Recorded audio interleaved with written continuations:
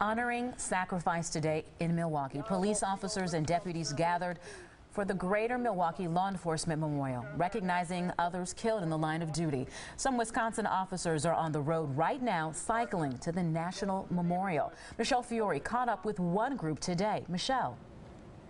Hi, Shannon. Well, 39 officers from Wisconsin are making the trip to Washington, D.C. to raise funds for a police memorial there.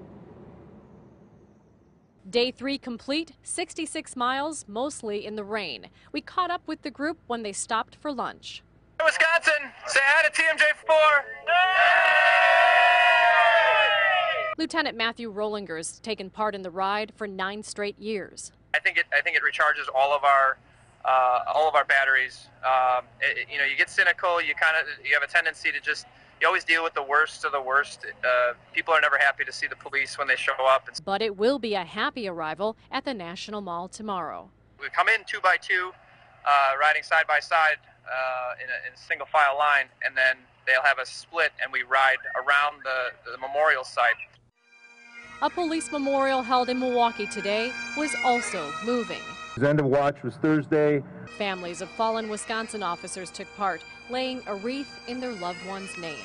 The violence of their deaths is a counterpoint to the gentleness of their lives. Trooper Trevor Casper and K-9 officer Ryan Copeland were killed in the last year. Some 19,000 officers have been killed in the line of duty in the U.S. in all. Reporting live outside the Milwaukee County Courthouse, Michelle Fiore, today's TMJ4.